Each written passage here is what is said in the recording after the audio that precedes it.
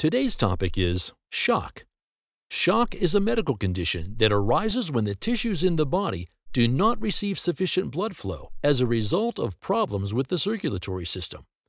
Lack of blood flow means a lack of oxygen and nutrients to allow the cells in the body to function properly.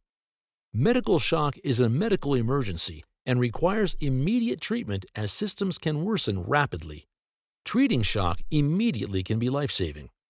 Medical shock is totally different from an emotional or psychological shock that can occur from a traumatic or frightening emotional event. There are 4 stages of shock: initial stage, the compensatory stage, progressive stage, and the refractory stage. At the initial stage, cells begin to change as a result of perfusion and oxygenation. Perfusion refers to the process by which the veins deliver blood to the capillary beds within the body tissues. This further results in the cells using anaerobic, without oxygen, metabolism to function instead of the aerobic with oxygen metabolism. Lactic acid and pyruvic acid are formed as a byproduct of anaerobic metabolism. This initial stage of shock is reversible, but does not show any obvious symptom that would signal that the body is entering a stage of shock. During the compensatory stage, the body employs physiological mechanisms including a neural, hormonal, and biochemical mechanism to reverse the result of the initial stage. Hyperventilation is one of these mechanisms. During hyperventilation, there is an increased rate of breathing which improves oxygen flow to the cells. This helps to neutralize the acidic condition and raise the pH of the blood. Another mechanism used by the body is referred to as the catecholamine response. Catecholamines are hormones that are released by the adrenal gland and are triggered by low blood pressure caused by the reduced volume of blood flow. These hormones aim to increase the heart rate in order to increase blood pressure. The Renin-angiotensin response is another mechanism used by the body.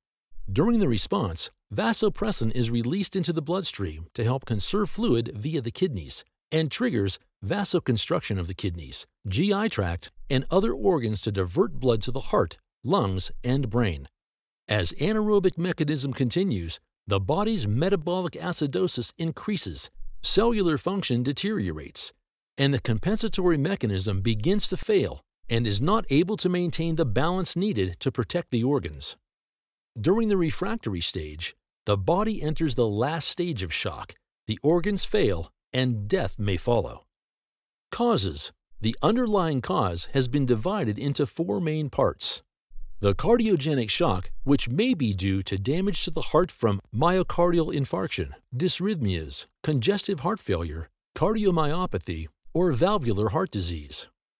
Hypovolemic shock is the most common type and results from severe external or internal bleeding, dehydration, kidney failure, inflammation of the pancreas, extensive burns, or diabetes insipidus.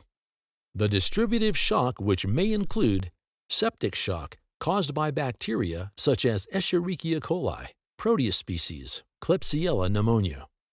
Anaphylactic shock caused by reactions to allergens, antigen, drug or foreign protein that causes the release of histamine. The neurogenic shock that occurs from high spinal cord injuries or trauma. The obstructive shock that may result from conditions such as tension pneumothorax, aortic stenosis, and pulmonary embolism.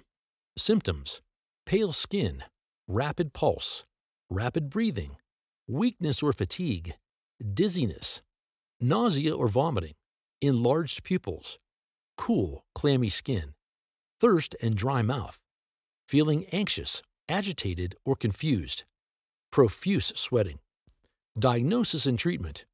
Diagnosis is generally based on a combination of symptoms: physical examination and laboratory tests, X-ray, blood tests, EKGs, to determine the underlying cause of the shock and the severity of your illness.